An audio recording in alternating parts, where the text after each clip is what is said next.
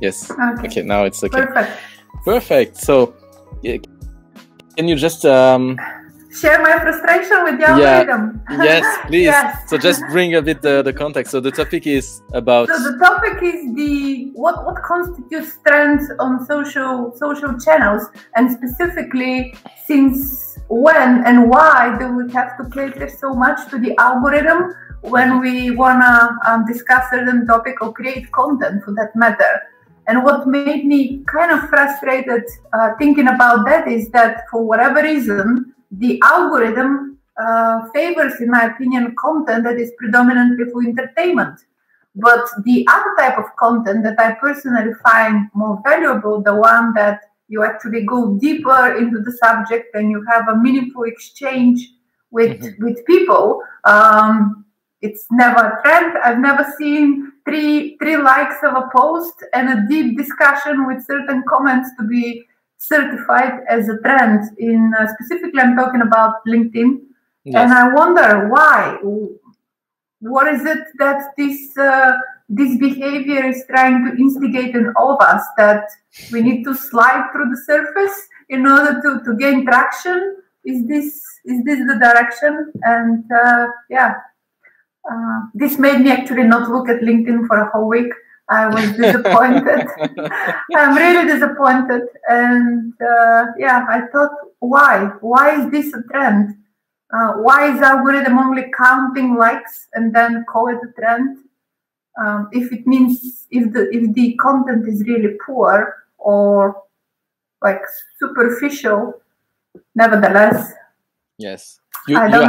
You had a specific example, right? I did have a specific example of a post that contained literally five words in a sentence that was considered transformational, provocative, life-changing. I kept reading the comments and I was like, maybe I just don't know what are they seeing that I'm not seeing. And if you give me a second, I can actually even read the life-changing quote that bothered me so much.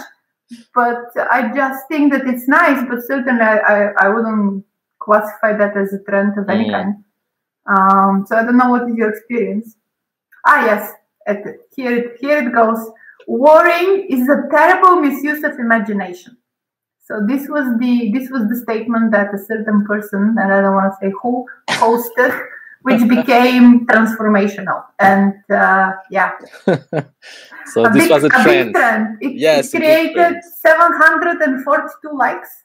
And it had 20 plus comments that people shared. And that's where I found how they saw the profound nature of this sentence. I'm not saying that there is anything wrong with that. I also liked the so-called how to say, funny or intriguing engagement with the audience, but I really question, is this a trend? And where are we going with this trend? That's those are really good questions. Well, my experience with algorithms in social media, but specifically in LinkedIn, which I feel like is a bit different from other type of social media. It's like really work or business related type of thing. And I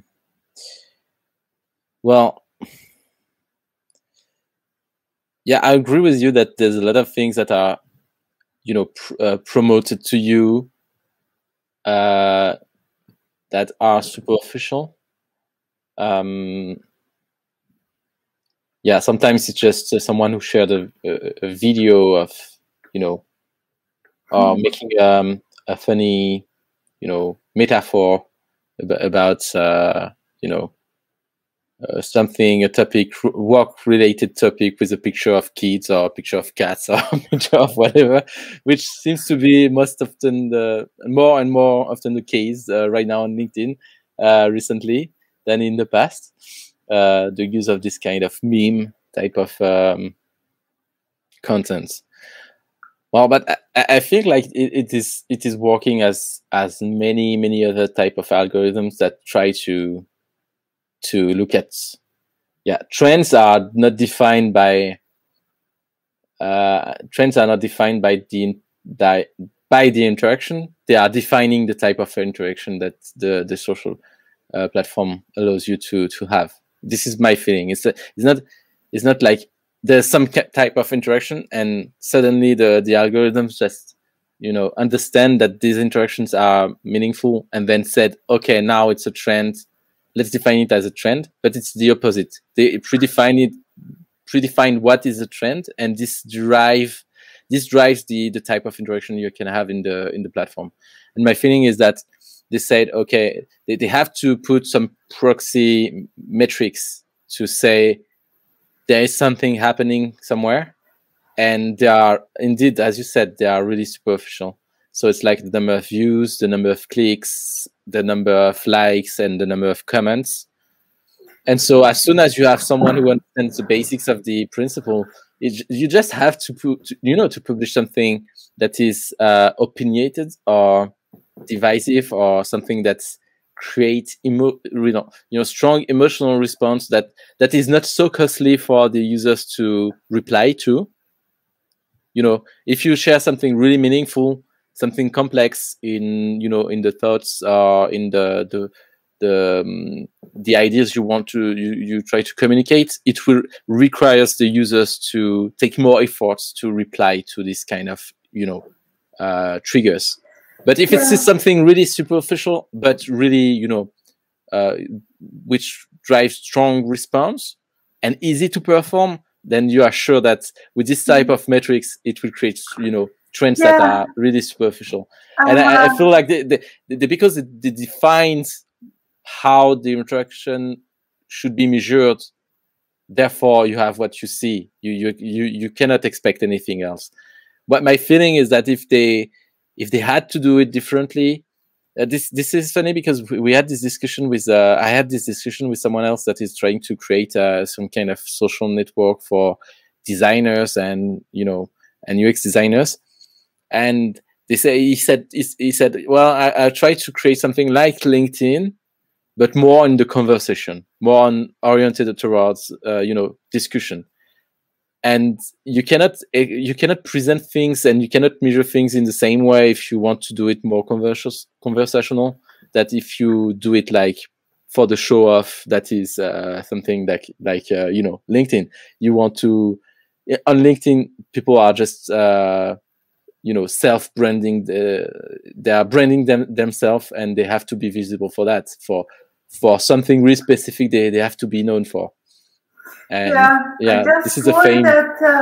Indeed, I worry. Actually, what made me stop and think about this whole algorithm and what type of content is considered a trend, the one that's thought-provoking or the one for entertainment. I'm thinking, but there are designers behind, those that made this selection and constructed whatever the criteria that constitute that. So can't they do better? Is the likes that really matter? Because we make fun about Facebook not long ago about the clicks and this disablement of the number of likes, because it was like affecting people's self-esteem and emotional well-being and etc. But how is LinkedIn coming at par with this idea that this was the so-called not a serious network, but network where you will actually go and learn and enrich your understanding about the business and etc.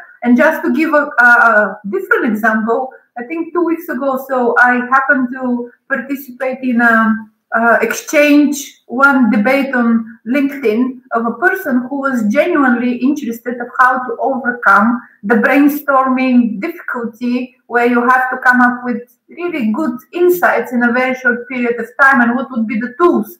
and a lot of people contributed, and a lot of people share different approaches, the octopus method, and I also chip in to say what we do, and it became a really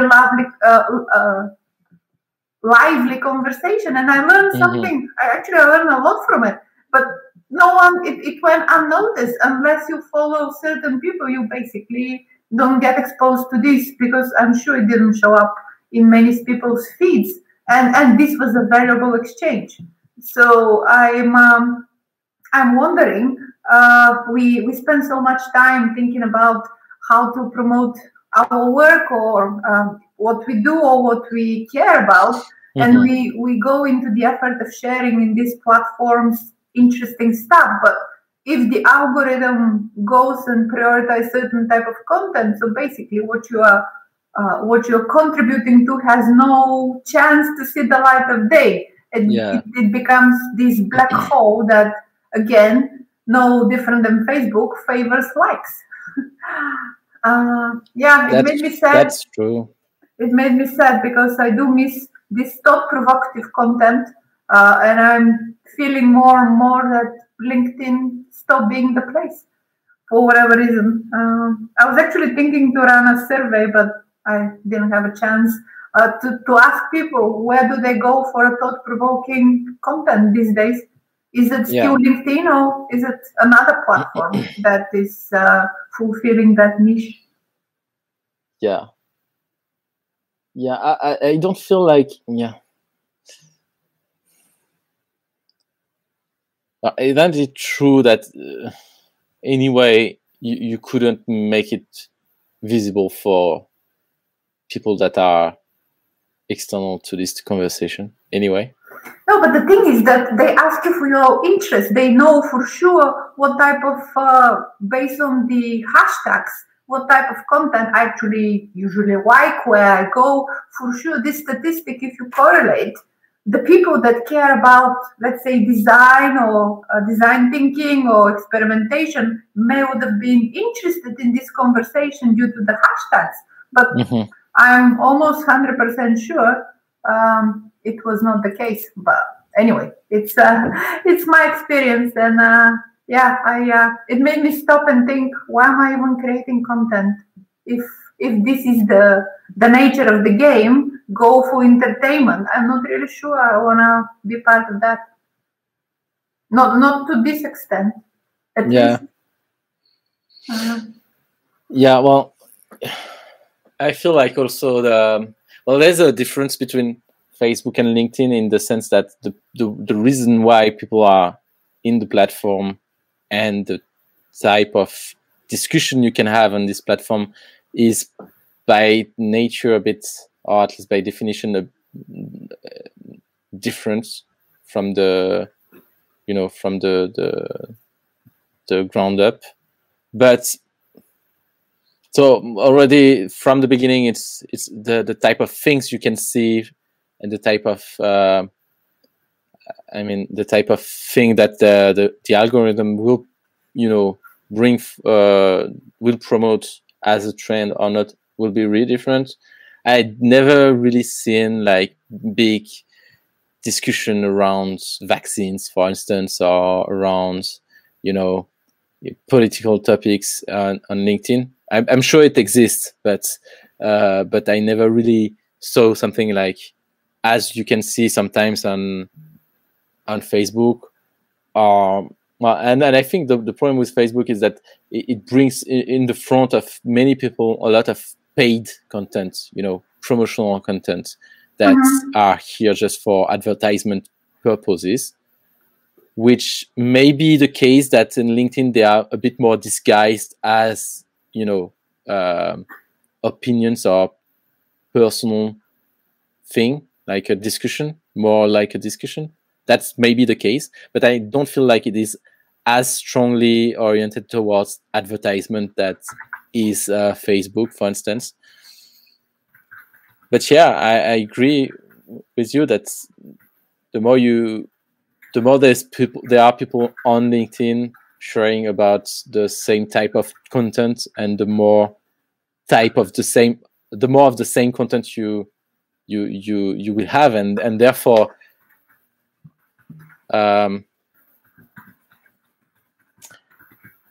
Yeah, and therefore you necessarily, you know, reduce the type of content that can be thought for provoking, you know. But I'm sure it's possible. It's like, you know, on LinkedIn you have those groups that you can create. You can create a community on LinkedIn, a group, but they are hidden. So for some reason, they decided that what happens in the group stays in the group. So for instance, if there's a really deep conversation on one post in one group, it will be not visible, not promoted to anyone else that is looking for this type of content, but is not part of the group. In the group. Mm-hmm. Yeah, and maybe that's a missed opportunity. I don't know if there are probably good reasons for that, but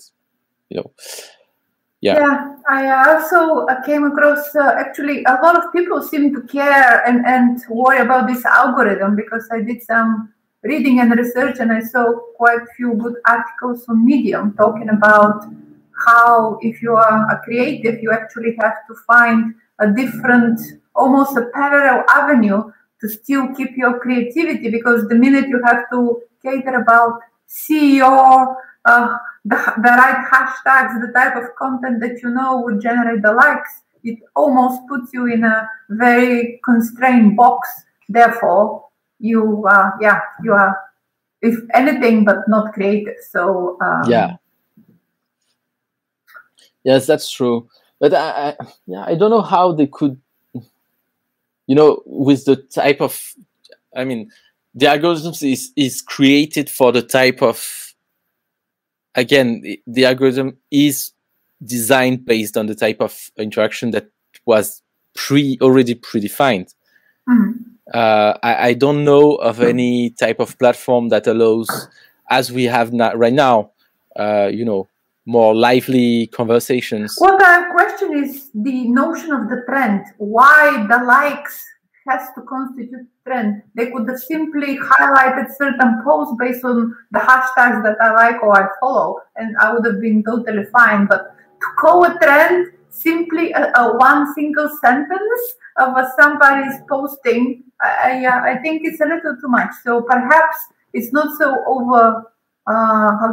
overstretching the existing algorithm capabilities to make certain tweaks to at least tone it down, so that people don't feel they have to follow this direction. If I want 750 likes, now I know what I need to do. I need to come up with something positive psychology, upbeat, with a cool image, and there you go. But is this the way? I don't know. I really wonder. So I think it's not necessary to have a revolution. We're not asking for AI to be able to fully follow the conversation, but at least to be mindful of what is the message that such action is sending to the participants. Mm-hmm. I think this is already a major step, could be. Yeah. Well, if we can imagine that we change the rules of the game. Let's say we change the rule of the game. Currently, the main way for an algorithm to say that something is interests people are likes, and the reason likes works is because the reason for the algorithm to look for likes, that we already predefined that likes are the way for people to say that they are interested into something. So it's already a limited way to express some interests that is measured as it's this limited way to measure interest of people in a larger scale. It's very, very simplistic. It's the most simple thing that you can possibly do. Measure likes and there you go. Yeah, of course. A trend. yeah, of course. So I don't know how we could drive around those ideas of. I'm thinking about something around complexity and this idea of strange attractors. Yeah. You have a space and you have like some elements of interaction, and you see how people navigate between those elements, and what drives the most interaction it could be in measured. the system. And this could be measured, and this could probably be without any likes and stuff like that, a good way to say this is a trend because people are looking for that. Now, what the platforms want to do is they want to categorize the type of interests people have. And the reason for that is for selling behind the hood. They want to sell. They want to extract metrics to say, okay, we on the platform, on average, people are looking for this type of content and blah, blah, blah. And they want to use this kind of reports to sell advertisement placements to businesses. But that's the reason of the likes and the views and the comment system tracking. I was going to say I really admire the way YouTube is handling the matter, because almost whenever I go to just browse and look, they usually surprise me with very interesting content that I would have not thought of. But somehow the variety of the content that I'm exposed to is actually better than LinkedIn. I must say, I am lately I'm discovering quite diverse sources that are not necessarily what I would be looking for, but nevertheless, it makes me really appreciate the diversity and the options I'm given if I wanna check it out. But that's true. Well, YouTube has a different type of problems. That's a different type of problem. But I agree with you that in terms of recommendation, they are good, but they are doing what you just mentioned before. They have algorithms that are crawling the entire video, tracking keywords that were used in the video, and try to match it with the other type of content they have in the platform. So it questions the ethical, it's an ethical dilemma. Is it if you want to do it, you need for the algorithm to be able to understand the content. In fact, to be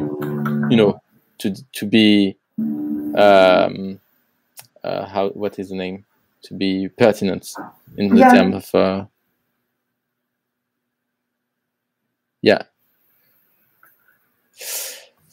So yes, I can. Yes, I can do that. You were just because maybe you will be interested. Yes. Okay, sorry. That's the ring. I'll be back. 1 second. Yeah, no worries. Okay, done. Sorry. Yeah, no worries. We can cut it in in the post-production. So. But I don't know. Maybe what you would have to do, but then you rely more on the people to do it. Is like having a more ethical way to let people categorize themselves what interests them in the content they saw. But then, as it is more demanding as a way to understand why people are, are being attracted to the type of content they are watching, then it will reduce the response you will get, and probably you will lose some. That's the complexity noise issue in the system, and I guess it's why they are not doing it. But I'm interested. Recently, I'm reading about narrative research, and this is typically one of the contexts in which I feel like it applies really well. And one of the things that is really interesting is from one of the person that worked with Dave Snowden to create the SenseMaker software. Yeah. They create this triad, a way to gather information about the participants. And which is really interesting is that you can measure on a triangle with 3 different axes from the same question, like what do you think of this topic? And you have three answers, three positive but different answers, and people have to place on the triangle. So it's really like it creates a more dynamical way to reply. And then if they want, this could be just one prompt. And then if they want, they can add a comment. They can add a story. Like I was really interested because it helped me understand something about whatever the topic is.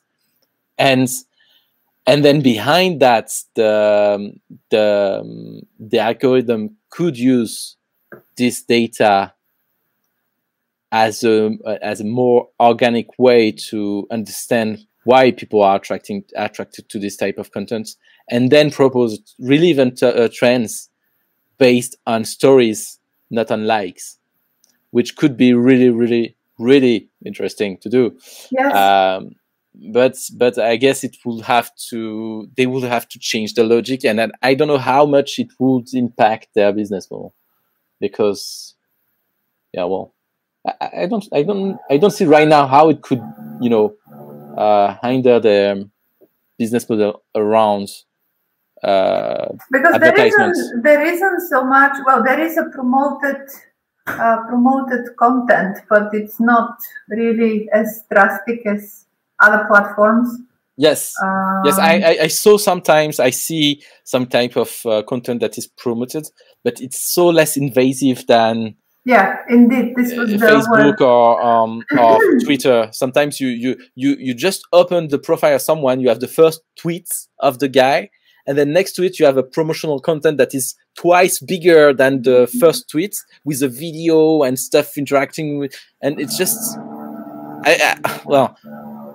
most of the time I just scroll the faster I can to the next real interesting piece of content. What you are saying is actually quite interesting to think if you have to design for stories, even though they do claim that, I mean, everyone talks how important storytelling is, and there isn't a company that would tell you, oh, we are not storytellers, we just like data, but at the end of the day, the actions are very disconnected, so the actions are not where the story is, for sure, because they certainly missed on that story. It was an exchange during a whole weekend that people contributed to this guy question, trying to help. Just imagine if you use the comments on these posts you are mentioning as a way to gather stories, and then just from the comments ask people to place on these triads. This would be actually quite an interesting, because they offered as an advice. He was looking for advice, certain tools, certain approaches. They shared experiences, so it was very rich, in my opinion, compared to the life-changing and enlightening quote that I just gave as an example. So there is nothing wrong with the light and a little catchy type of flirting with your audience. It's totally fine, but I think when this becomes the predominant in my so-called channel, that all I see is this type, I get really frustrated. So well, in fact, I think they could have they could still use a stream somewhere in the network for this type of content, because for some people just like to hear nice, catchy phrases like those. And they say, okay, it made my day. It just inspired me today to do whatever the guy said. And he's an influencer, you understand? Well, he has a very important role in one of the leading companies. So I cannot say that I'm sure he's not a famous person. And I've even observed a post that literally contained the words. I was like, I had to Google the guy because it really intrigued me. Who can just put a word and generate 300 likes? I mean, what is going on here? So yes, I find that very bizarre, because I don't understand. I don't understand this so-called celebrity status in the business circles. Yeah, well, I find that, for instance, on Twitter, I'm following some people that are sharing you know, their thoughts about design process, or, you know, how to manage a team, or something like that.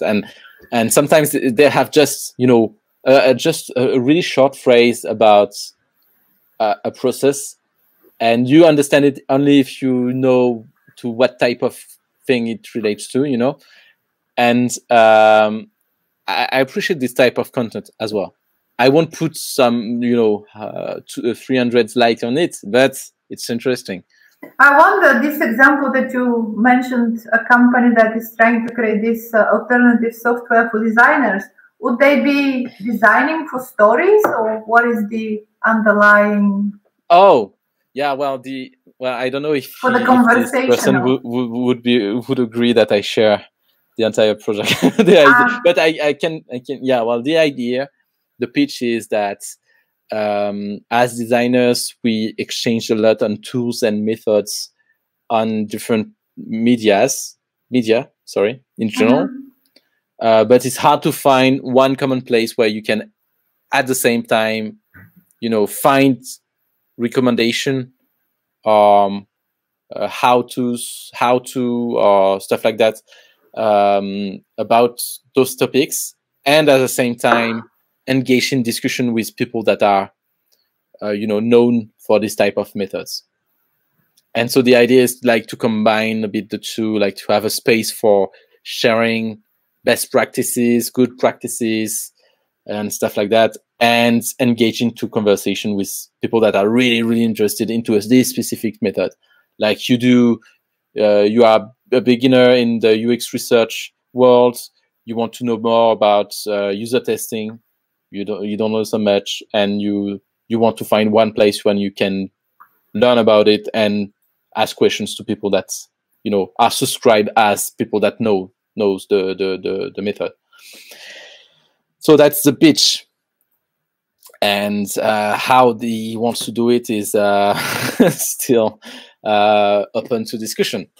But we had this discussion about do we orient it more into a LinkedIn way of doing it, or are we orienting more into a wiki or Quora type of platform? You know, yeah, and that's the way that's what we discussed. And I was telling him that as soon as you introduce something like LinkedIn, you will necessarily fall into this cycle of this pattern of behavior that circle around, you know, not necessarily celebrity, but the fact that we share for the fact that we shared it, you know, that yes, it is seen that correct, you shared it, and it's hard to avoid it, because the constraints you put on the interaction leads towards this type of behavior. So I was saying, okay, quite the opposite of that is a Slack channel. You know, it's the opposite. You don't share it for the views because you have no way to measure the views. Well, maybe with the interaction, like people can say a thumbs up or something like that, but this is not really the point. No one will promote your share because you have like 6 thumbs up, right? So if someone is you know, connecting to your Slack 1 month after you shared this content, it will be you know, it will be on the top of the list and no one will see it anyway. So the purpose of something like Slack is to orient towards conversation, towards exchange between people.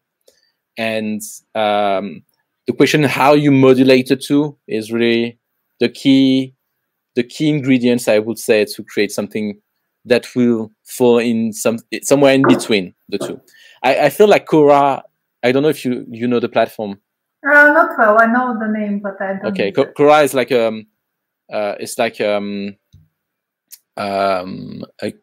Ask Me Anything platform where you can register as expert. With Quora. Quora, yes. Yeah, so you can register yourself. There, yeah. Yes, as an expert on some topics, so you can pick the topics, and you will the platform will send you questions that people ask in the Quora ask bar that you can reply to, and then it creates knowledge through the platform, which is interesting. But then you have a lot of redundancy in the type of content you can find, because many people are asking the same type of questions many times. But yeah, so the Quora has a good way to do it, but it feels like hard to find a common source to the subject that is discussed. Still, it's hard to. I know if you type UX research user testing, you will find, I don't know, many thousands of answers to this question from as many people, and yeah. So well, that was the discussion we had, and I feel like it's really relevant to LinkedIn, in fact, because you have these different channels, you have the groups, you have the feeds, you have the groups, and you have the messages. And until recently, the messages was so limited that, to be honest, it was unusable. I don't know if you remember, like 1 year or 2 years ago, how was the messages feature in LinkedIn? But it was a nightmare to use. You could not. I don't actually recall it, to be honest. Yeah, you could hardly know to which you were. Yeah, hardly know what was the last message you sent to someone. You could hardly know. You could not delete a message you wrote. You could not. You could not edit it, because sometimes you do typos, like always, like Of course, yes. You could not edit it, so you prefer to not use it because it's so dangerous. You can you can write something you don't want to send, and send it anyway, and there's no way to recover from that. So. Yeah. Now it's better, but still it feels a bit like something aside. It's not really clear how to use it. It's something in between. So there's these two aspects, and I'm sure you can do something with those principles that could land in the middle and be closer to what you are saying. Like, how do you define a trend in a conversation? How would you do this in a real conversation? Of course not. I will walk away and go talk to somebody else. I mean, I'll say nice if this was during some social drinks, and then I'll move on. There was nothing to debate. There will be a trend for you at some point. There will be something you would remember as, of course, more science to all the conversations you had during this event, right? Of course, the ones that I somehow have more emotional connection, or it triggers my curiosity or interest, or resonates with whatever I'm working on. If it's a topic that is dear to my heart and I struggle, so of course I'm open to. And I'm sure using warm data or thick data instead of big data, because most of the algorithms today are based on big data, you would get closer to this kind of feeling, like you had your trend, yours. So this one that speaks to you, instead of relying on big data, and so you have to have a big number of people liking or watching this content to tell that it's a trend. It's but yeah, clearly it's. I mean, it's surely a tough topic for. Yeah. Well, the thing is that most people that are handling this type of problems are people from the data science field. They are not designers like we generally mean it. They are designers of big data models, of the algorithm. There you go. and maybe therefore, we should write a letter to the designers of the algorithm. But there's a address them. Sorry, go ahead. No, this is what just came to mind, that perhaps we should have a petition, dear designer of the algorithm. Yes, that's a good idea. But there's those in those fields, it's like in UX design, in other type of disciplines, there are a set of predefined paradigms, axioms that drives the I would say thinking side in this field. And data science is based on big data models. And I don't know how much or how many people are used to the term thick data or warm data or stories, Not you a know, lot, in this field. probably. But I'm Yes. sure it's not so much, you know, it's not so many people that are used to those type of approaches. And how do you merge the two? Yeah, it feels like It's a tough challenge. yes, but I would definitely find it really, really interesting if we could bring, you know, those type of people discussing with us. In fact, We should maybe have a debate from people from the field to hear their point of view. Perhaps there are things that we are not considering, and we are just biased, of course, and we are not seeing the full picture. So, in the context of this complexity, I would love to hear from these data scientists of what in their mind is the trend and what's going on here, just to shed some light. Perhaps we'll have better feelings about the algorithm. Yes, but I am sure for this question in most companies, for the question, what is a trend for you? The data scientists will go to the business side and will ask, please define trend, and we implement it. That's my worry too. I don't think I can blame it on the data scientists. I think it's the designer / the community that needs to take responsibility for the consequences of what's going on. And perhaps there are very valid reasons why it's so immature at this point in time. Perhaps it comes with a huge cost if we want something else, but it's not transparent, and that's what bothers me. So if they have to make trade-offs, and this is the best that there is, at least be kind of like open about it. So we take it with a grain of salt and then just move on, or find a better word. I mean, English language is not limited to a trend. They could have been, I don't know, so many other words that could have been used to indicate potentially interesting content or something. I don't know.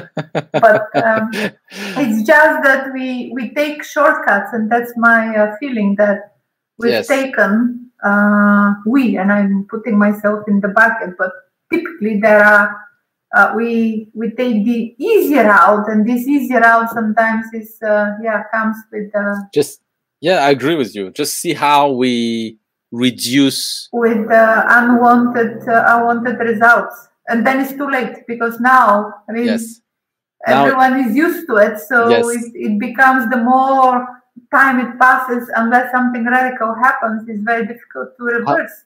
So how might we nudge the system in a different direction, right? I'm looking forward to the stories release of LinkedIn, whatever that is. That could be an alternative, you know, alternative type of feed that you could have. Yeah, as an experiment, could be really, really interesting. Definitely, but if you have in your network people that are coming more from the data science side, it would be really awesome to hear their point of view of what's going on with this algorithm, and why is the algorithm so like schizophrenic looking at the moment. Algorithm is sick. We need to do something to help the algorithm. Yeah, well, I guess it depends on which. It's always the case, you know. It depends on which point of view or which perspective you are taking into account in defining what works well or what doesn't. You know, in your point of view, it doesn't work, but for LinkedIn's point of view, no. My point of view is only from the nature of the thought-provoking content. I'm not questioning the rest, but I'm questioning. But you agree? Perhaps that's not their niche. That's why we really want to know. Yeah. Where is the thought-provoking platform? I'm maybe in the wrong place. So That's all right. If LinkedIn doesn't want to stand for that, and they have a different value that is on the top of their list, I just thought, for whatever reason, that this is the place to be. Yes, I try to remember the name of a platform that might interest you,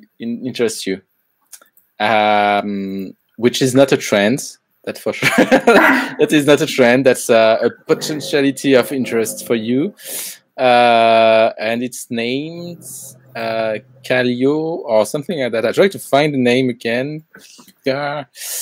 Or Kia.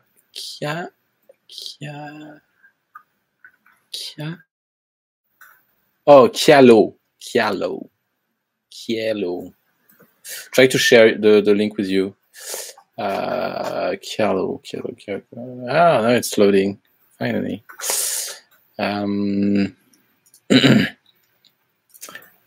What is interesting with this platform is like it's a debate platform. So I just showing so it's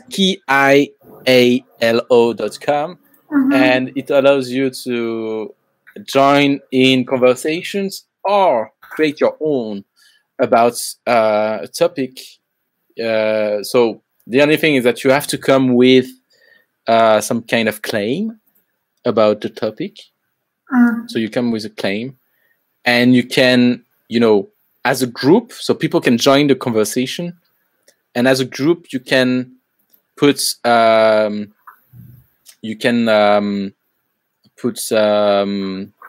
things that goes in direction of the claims or counters so pros and cons to the claim. And so you create a conversation through claims. Once that's the goal, and it's really interesting because it breaks down the answers as there are pros or cons, and into trees of relationship between the sub claims of the main claim. So which is really interesting, and so it's really collaborative. I used it some times ago, and I found it really interesting. But it's definitely not a social network. It's more, it's really a debate platform. But yeah. Okay. So for instance, there's this one: all humans should be vegan. and so you have those pros. A vegan society. I decided to check the design thinking, and there is this debate going on. Design thinking is an empty phrase. Yeah, beautiful. Building ideation into problem-solving process tends to produce more effective solutions. And then design thinking is just a new summary of design process that has been known for years. Yeah. I will try to share my screen so people who are joining I just try to share my screen right now. You can see what we are discussing. So yeah, is design thinking just an empty phrase? And see here you have the breakdown of the replies to the main claim in colors, depending if they are pros and cons. And you can see here that people collaborated to create this this shared understanding of the claim. Which is really good. I feel like it's really good. But how would you categorize a trend in this situation, for instance? It would be really interesting. How do you do that? But yeah. So maybe you can find something about algorithms. Yeah, perhaps. To improve my relationship with the algorithm. Yeah, I know also that you worked on algorithms at the topic with your partner Diana. There is I've seen a few here. If the information used to calibrate an algorithm is biased, then this bias is reproduced in the algorithm. So people do talk about it. Yeah, but maybe you have to check for you know, recommendation algorithms, because this is Yeah, what yeah. is really the LinkedIn algorithm based on. But yeah, so I don't know if it released part of your frustration to talk about it. Yes, definitely. I mean, I'll get over it, and not abandoning LinkedIn anytime soon. It's just that it made me actually stop and think, um, what is the point and what kind of content I want to create. But for now, I'm at peace with it. So yeah. I don't know if there's any type of social network that doesn't use any algorithm to promote anything. I don't think it's the algorithm. That's the thing. I think that No, but I'm just wondering if it would whatever work. reason, You know? we just, as designers, we made these choices, and then it is what it is. But I don't know. I think your friend may be into something by wanting to create such type of platform. The one that is thinking about the design community, more story-based type of conversational.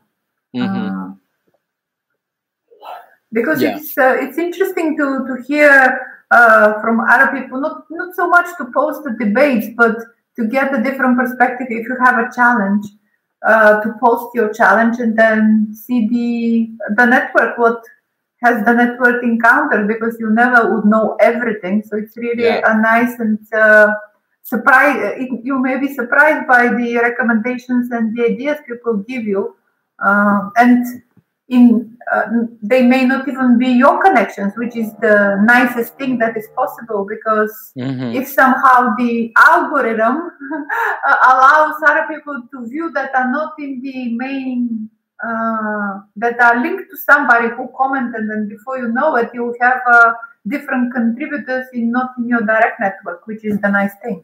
I think I'm not giving up on on LinkedIn. I just wish that there would be some work done to improve that functionality. But yeah, work in progress, I guess. Yeah. Why would you leave the LinkedIn? What keeps you stick to LinkedIn anyway? I do learn a lot, so I do, but not through the so-called, what is that? The daily updates. I don't go there because the feeds I find super irritating. But I do scroll sometimes a lot just to see what's going on, and every now and then I do encounter interesting content. It's not often, but yeah, whenever I browse, I do find interesting things. And I find people that intrigue me, so I can reach out. So that's why I like it. It's still quite informational, especially when people share different research or reports that I may not know about. So I learn a lot. It's just that this specific feature I don't appreciate. So I think they could be a way to optimize the user experience, in a sense, to highlight really the valuable stuff. But I still don't know any other so-called business network. But maybe it's a time for something else. I think we're getting tired of LinkedIn. Yes, that's true. That's true. Also, because we were locked down so long that was one of the way to keep to be updated on some part of the content we are following. I did notice that the content exploded. Actually, since the pandemic, there is so much content that it's unmanageable actually to stay up to date. But the fact is, it's really hard in LinkedIn and this type of social networks, like LinkedIn and Twitter and Facebook are the same type, have the same type of issues for that matter, is that it's really hard to find information outside of your predefined type of feed. So you were talking about the feed, but also if you remember something you saw in the past. So let's say you saw an article about you saw someone sharing something about on an article or a research paper or whatever that you find interesting, but at the moment you saw it, you didn't took the time to save it anywhere. Okay, now you are 2 days later. Just try to find it with the key elements you have in mind. Like you remember that there was this keyword and this was about this type of topic. Impossible. Just impossible to find it. Google is way better than LinkedIn for this type of thing. And it's almost like a fleeting thing. Whether you either see it or it's gone. Yes, and so there's nothing that can remain in a long period. I also heard from friends in my network. Sometimes they ask me, they see content, but like 5 days later, and they're like, "Oh, I just saw it." I wonder, but why 5 days later? Yes. Especially when I was promoting an event, and they're like, "Oh, sorry, we missed it. It came 5 days later." But me too. This type of delays, I don't quite understand. What's the point? Yes, and I saw there's something also that I noticed recently is that I have like more than 500 people in my network on LinkedIn, and so LinkedIn promotes part of some people, but not all of them. This obviously. But the thing is that if I go visit the profile of one of the person that are in my network, then the day after that or the following hours, I will see a lot of content from this person, even though it's been like weeks or months that they posted it. And sometimes it's just like, like the LinkedIn shared with me an event that happened like 2 weeks ago from this guy I barely know. And like, okay, cool, but I just don't care. It's it's really, I really don't care. It's not like I don't care about this guy or this content. I don't care right now because it's now irrelevant to whatever I could do with this information, And yeah, that's part of the social network is I really don't like is finding information, keeping track, or keeping a place for this information to stay.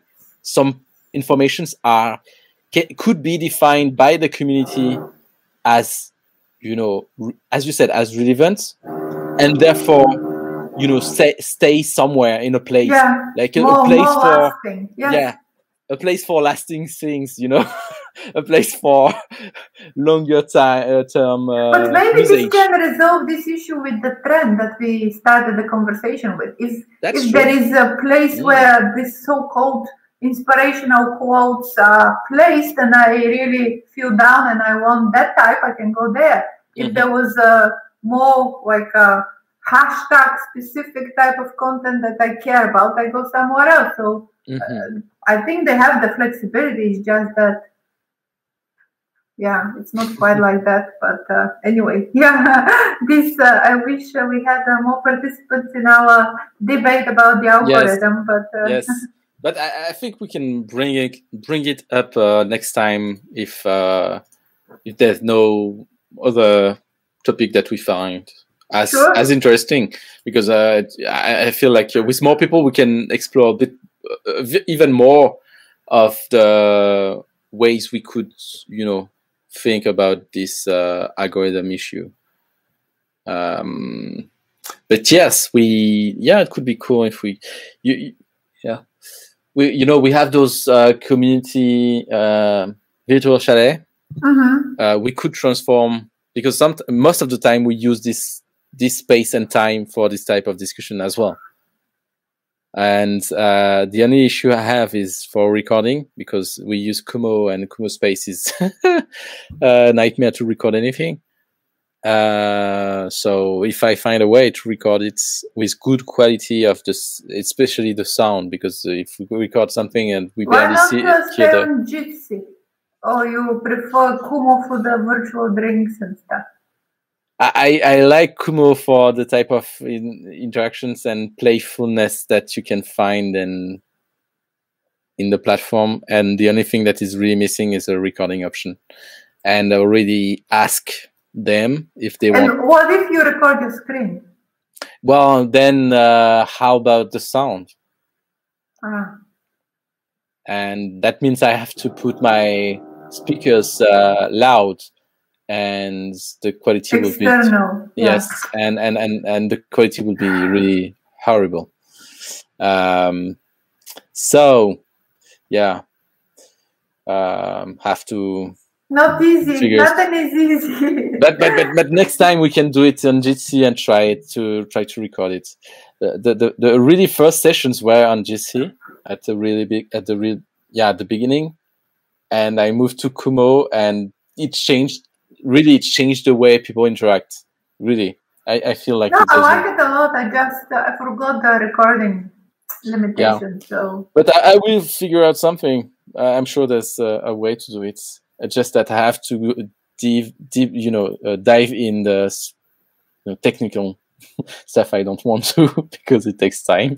When you want the easy solution,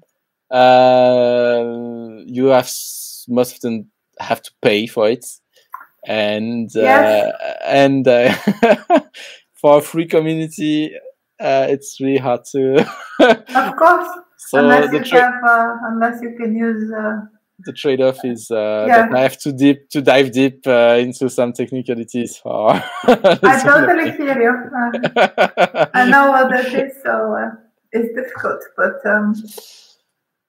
well, thank you very much for your time. Oh, thanks, Kevin. And for this discussion, it was really interesting. It was fun. Yeah. Yeah. Let's see what the others will say next time. Yes. If we're still remembering the topic. Yes, it will be really, really interesting to continue this discussion. Okay, so we'll share this discussion. We'll see if some people reply to it with some comments or remarks or ideas, and then next time we try to continue it. Yes, definitely. Cool. Okay. Thank you again. Thank you. See you soon. Bye. See you soon. Bye.